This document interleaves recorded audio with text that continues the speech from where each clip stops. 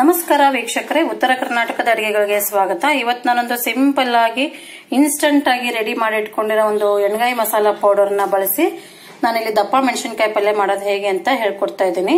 ಇದು ತುಂಬಾ ಸಿಂಪಲ್ ಆಗಿದೆ, ಮಾಡಬಹುದು. ನಾವು ಇನ್ಸ್ಟಂಟ್ ಆಗಿ ಪೌಡರ್ ನ ರೆಡಿ ಮಾಡಿ ಇಟ್ಕೊಂಡ್ರೆ ತುಂಬಾ ಈಸಿ ಆಗುತ್ತೆ. ಅರ್ಜೆಂಟಿನ ಒಂದು ಕೆಲಸ ಅಡಿಗೆಗಳಲ್ಲಿ ತುಂಬಾ ಅನುಕೂಲ ಆಗುತ್ತೆ. ಬನ್ನಿ ಹಾಗಾದ್ರೆ ಮಾಡೋ ಒಂದು ವಿಧಾನವನ್ನ ನೋಡ್ಕೊಳ್ಳೋಣ. ಈ ಎಣ್ಗಾಯಿ ಪಲ್ಯ ಮಾಡೋದಕ್ಕೆ ಬೇಕಾದಂತಹ ಪದಾರ್ಥಗಳು, ಮೇನ್ ಇಂಗ್ರೀಡಿಯೆಂಟ್ಸ್ ನಾನಿಲ್ಲಿ ಇನ್ಸ್ಟಂಟ್ ಆಗಿ ಮಾಡಿಟ್ಕೊಂಡಿರೋ ಒಂದು ಪೌಡರ್ ಇದೆ.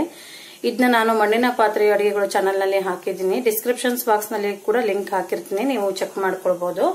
ಈ ಒಂದು ಪೌಡರ್ ರೆಡಿ ಇಟ್ಬಿಟ್ರೆ ನಾವು ಯಾವುದೇ ಒಂದು ಎಣ್ಗಾಯಿ ಪಲ್ಯನ ಮಾಡ್ಕೊಳ್ಬಹುದು.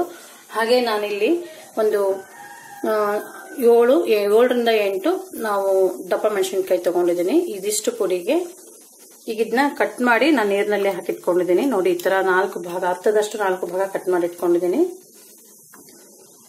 ಈಗ ಮೊದಲಿಗೆ ಇವನ್ನ ನೀರನ್ನೆಲ್ಲ ತೆಗೆದ್ಬಿಟ್ಟು ಹುರಿಯೋದಕ್ಕೆ ಇಡ್ತಾ ಇದ್ದೀನಿ. ಸ್ವಲ್ಪ ಫ್ರೈ ಮಾಡ್ಕೊಳ್ಬೇಕು.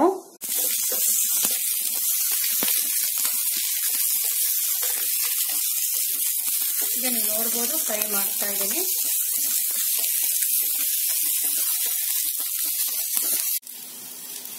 ಈಗ ನಾನಿಲ್ಲಿ ಮಸಾಲೆ ತುಂಬೋದಕ್ಕೆ 1 ಟೊಮೆಟೊ ಮತ್ತೆ 1 ಈರುಳ್ಳಿ ಹಾಗೆ ಕೊತ್ತಂಬರಿ ಸೊಪ್ಪನ್ನ ಕಟ್ ಮಾಡಿ ಇಟ್ಕೊಂಡಿದ್ದೀನಿ. ಈ 4 ಚಮಚದಷ್ಟು, ದೊಡ್ಡ ಚಮಚದಷ್ಟು ಪುಡಿ ಏನಿದೆ ಇದಕ್ಕೆ ಹಾಕೊಳ್ತಾ ಇದ್ದೀನಿ. ಆ ನಂತರ ರುಚಿಗೆ ತಕ್ಕಷ್ಟು ಉಪ್ಪು ಹಾಕೊಳ್ಳೋಣ. ಚೆನ್ನಾಗಿ ಮಿಕ್ಸ್ ಮಾಡ್ಕೊಳ್ಬೇಕು ಇದನ್ನ. ಈಗ ಈ ಹುರಿದಿಟ್ಕೊಂಡಿರೋ ದಪ್ಪ ಮೆಣಸಿನಕಾಯಿಗೆ ಈ ಮಸಾಲಾನ ತುಂಬಿ ಎಲ್ಲವೂ ಇದೇ ತರ ತುಂಬಿಟ್ಕೊಳ್ಬೇಕು ಒಂದ್ ಸೈಡು. ಈಗ ನೀವು ನೋಡಬಹುದು, ನಾನು ಎಲ್ಲಾನು ತುಂಬಿಟ್ಕೊಂಡಿದ್ದೀನಿ. ಹಾಗೆ ಒಂದ್ ಸ್ವಲ್ಪ ಮಸಾಲೆ ಉಳಿದಿದೆ. ಇದನ್ನ ನಾವು ಗ್ರೇವಿ ತರ ಮಾಡ್ಕೊಳ್ಬಹುದು. ಅನ್ನಕ್ಕೂ ಚೆನ್ನಾಗಿರುತ್ತೆ, ರೊಟ್ಟಿಗೂ ಚೆನ್ನಾಗಿರುತ್ತೆ. ಈ ತರ ಒಂದ್ ಸ್ವಲ್ಪ ಮಸಾಲೆ ಜಾಸ್ತಿ ಇದ್ರೆ, ಗ್ರೇವಿ ಪ್ರಮಾಣ ಜಾಸ್ತಿ ಮಾಡ್ಕೊಂಡ್ರೆ. ಈಗ ಅದೇ ಬಾಣಲೆಗೆ ಒಂದು 4 ಚಮಚ, 2ರಿಂದ 3 ಚಮಚದಷ್ಟು ಎಣ್ಣೆ ಹಾಕ್ತಿದ್ದೀನಿ. ಸ್ವಲ್ಪ ಜಾಸ್ತಿ ಕೂಡ ಹಾಕೊಳ್ಬಹುದು, ರುಚಿ ಇರುತ್ತೆ ಇದು. ಸ್ವಲ್ಪ ಎಣ್ಣೆ ಜಾಸ್ತಿ ಹಾಕಿದ್ರೆ. ಎಣ್ಣೆ ಕಾಯಿಲಿ ಸಾಸಿವೆ ಹಾಕೊಳ್ತಾ ಇದ್ದೀನಿ. ಆ ನಂತರ ಕರಿಬೇವಿನ ಸೊಪ್ಪು, ಆ ನಂತರ ಈ ತುಂಬಿಟ್ಕೊಂಡಿರೋ ಮಸಾಲೆನ ಹಾಕೊಳ್ತಾ ಇದ್ದೀನಿ.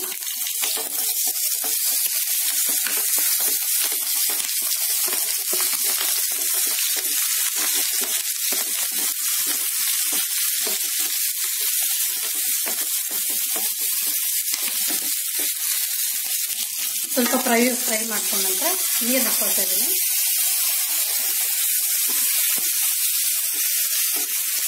ನಾನಿಲ್ಲಿ 1 ಕಪ್ನಷ್ಟು ನೀರು ಹಾಕಿದ್ದೀನಿ. ಗ್ರೇವಿ ನಿಮಗೆ ಸ್ವಲ್ಪ ಗಟ್ಟಿಯಾಗಿ ಬೇಕಂದ್ರೆ ಸ್ವಲ್ಪ ಜಾಸ್ತಿ ಹಾಕೊಳ್ಳಿ.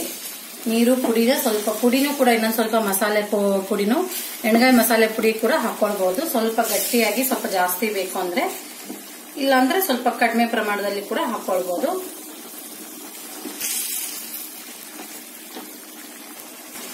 ಸ್ವಲ್ಪ ಬೆಲ್ಲ ಹಾಕ್ತಾ ಇದ್ದೀನಿ.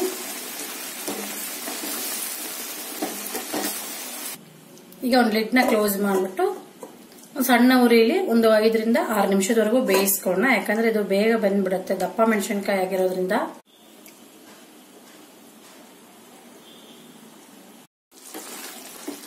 ಈಗ ಒಂದು 5-6 ನಿಮಿಷದ ನಂತರ ನೋಡಿದ್ದೀನಿ, ಚೆನ್ನಾಗಿ ಬೆಂದಿದೆ ಇದು. ಇವಾಗ ಸ್ಟವ್ ಆಫ್ ಮಾಡ್ಕೊಂಡ್ಬಿಡೋಣ. ಮೇಲೆ ಸ್ವಲ್ಪ ಕೊತ್ತಂಬರಿ ಸೊಪ್ಪನ್ನ ಹಾಕೊಳ್ತಾ ಇದ್ದೀನಿ.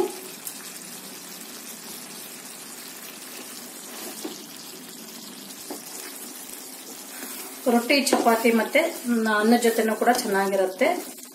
ಹೆಚ್ಚು ಖಾರವಿಲ್ಲದನ್ನೇ ನೋಡಿ ತಗೊಳ್ಬೇಕು. ಯಾಕಂದ್ರೆ ನಾವು ಇನ್ಸ್ಟಂಟ್ ಆಗಿ ಮಾಡ್ಕೊಂಡಿರೋ ಒಂದು ಮಸಾಲೆ ಪೌಡರ್ ನಲ್ಲಿ ಕೂಡ ಖಾರ ಬಳಸಿರ್ತೀವಿ. ಈ ದಪ್ಪ ಮೆಣಸಿನಕಾಯಿ ಸ್ವಲ್ಪ ನೋಡ್ಕೊಂಡ್ಬಿಟ್ಟು ಖಾರವಿಲ್ಲದೆ ಇರೋದನ್ನ ತಗೊಳ್ಬೇಕಾಗತ್ತೆ. ಎಲ್ಲ ಇದರಲ್ಲೇ ಒಂದು ಪದಾರ್ಥಗಳನ್ನ ಹಾಕಿರೋದ್ರಿಂದ ಇದಕ್ಕೆ ಜಾಸ್ತಿ ಏನು ಎಕ್ಸ್ಟ್ರಾ ಹಾಕೋಂಗಿಲ್ಲ. ತುಂಬಾ ಟೇಸ್ಟಿಯಾಗಿರುತ್ತೆ. ಖಂಡಿತವಾಗ್ಲೂ ನೀವು ಮನೆಯಲ್ಲಿ ಟ್ರೈ ಮಾಡಿ ಅಂತ ಕೇಳ್ಕೊಳ್ತಾ ಇದ್ದೀನಿ. ಹಾಗೆ ನಿಮ್ಮ ಅನಿಸಿಕೆ, ಅಭಿಪ್ರಾಯಗಳನ್ನ ನನಗೆ ಕಾಮೆಂಟ್ ನಲ್ಲಿ ತಿಳಿಸಿ. ವಿಡಿಯೋ ನೋಡಿದ ಎಲ್ಲರಿಗೂ ನಮಸ್ಕಾರ, ಧನ್ಯವಾದಗಳು.